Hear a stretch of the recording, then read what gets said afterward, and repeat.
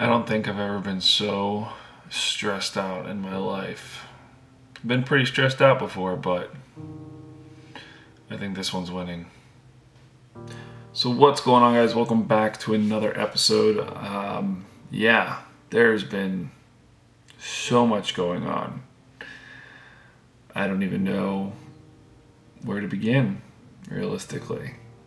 So, as most of you guys know, we moved. We actually bought a house.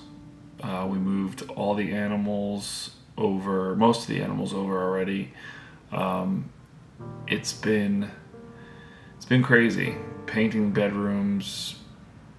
The people that lived in this house before us literally destroyed it. They were renting. So I've been bouncing back between animals and doing stuff in the house. It's honestly been hell. Now, the new snake room is coming along slowly, but it's coming along. I built, snake, I don't even know what to call it. We'll call it a serpentarium. Sounds good, because it's realistically what it's going to be. So yeah, I put the vision cages on the old wood that I had. Well, it wasn't old, but the wood that I had in the big viper room or big snake room, just for right now. It's not going to stay on that because I am going to be getting a lot more visions sooner than later to help contain the amount of snakes that are probably coming in the next month or so, because it's kind of a lot. But besides that fact, good news and bad news.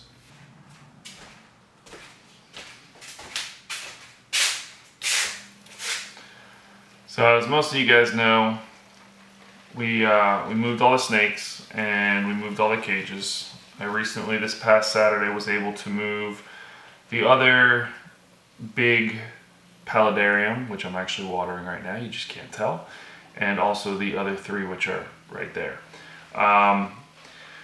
With a lot of moving in general comes a lot of stress, not only for the people involved, but also the animals that are involved, as well as the plants.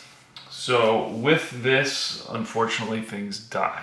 I had 2 snakes die. One, which was very dear to me, I was very upset about it, was the bigger blue ENCLOSURES, the one with the kinky tail. He started acting funny the day after the move, and then yesterday just rolled.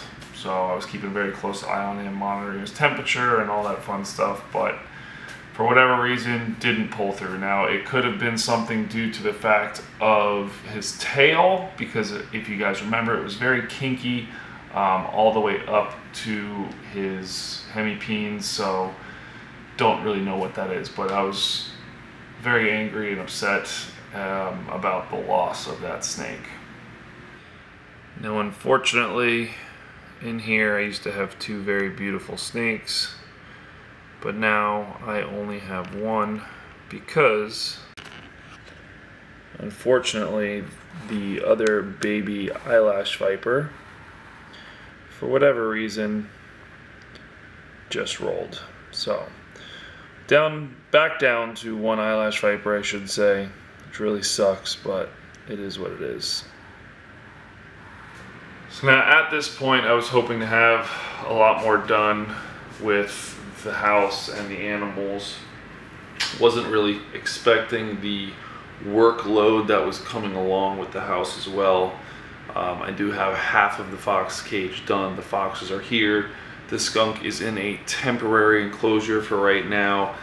He will be getting a new permanent enclosure when I kind of figure out where we're gonna put that. The monitors also be getting a new enclosure. The Burmese python's getting a new enclosure.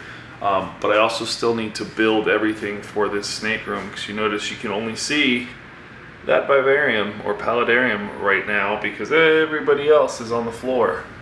So that needs to change. That's a big no-no. I'm not okay with that. I got the big ones here behind me. So unfortunately, they're not set up yet either.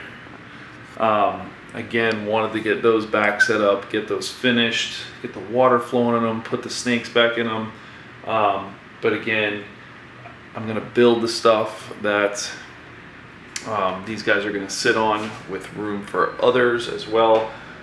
Starting with that one, I'm gonna finish that one.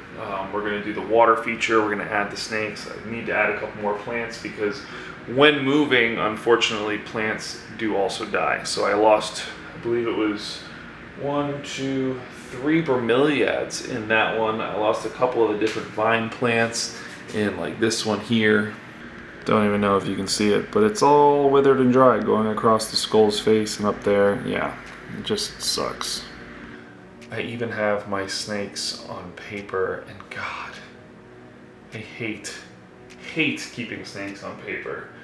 But it's a temporary thing for right now until I can dedicate more time for my animals. It's just difficult with crocodilians and totes because I don't even have their containers here yet that I can keep them in. They're still at the old house. I actually have to bring them over tomorrow.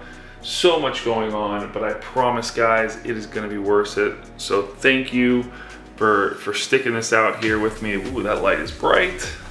Boom, backing that up. But yeah, thank you for sticking out there with me, guys. This move has been way more stressful than I thought it was going to be. Keep in mind too, empty enclosure, got a couple of stuff we got to move around here in the future. So that'll all be coming. As you can see, I'm currently trying to get my office set up over here. Nice bright light for that. Just so much going on. So much going on, so little time. On the downside too, Saturday we had some friends help us move. One of them had COVID apparently. We got tested. The test came back negative. I still think we got tested a little too soon, but we're waiting it out a little bit longer. So as you can see, I haven't even like shaved or nothing. But yeah, guys, so there's so much going on. You know, I still have plans to get a bigger snake building built, which in aspect it would be only, what is this? This building is 1,000 square feet that we're in now. There's still plenty of room for a lot more cages. And then the building that I want to get is about 12 to 1,400 square feet. So all that fun stuff. So big thank you to my Patreons. Big thank you to you guys for watching. If you guys would like to become a Patreon or donate to the GoFundMe for the snake building, all that stuff is in the description below. But man, we are moving along. It's a lot. It's so much going on at once. So let's just say I'm up until about 2 o'clock every morning, getting up every day at 5 o'clock in the morning. Boom, hoorah. So that's gonna be it for this one, guys. Thank you for watching. Nice little update for you guys on what is happening here at the new house, at the new facility. Again, pushing to get open to the public sooner than later. So stay tuned, guys. I'll catch you later. Bye.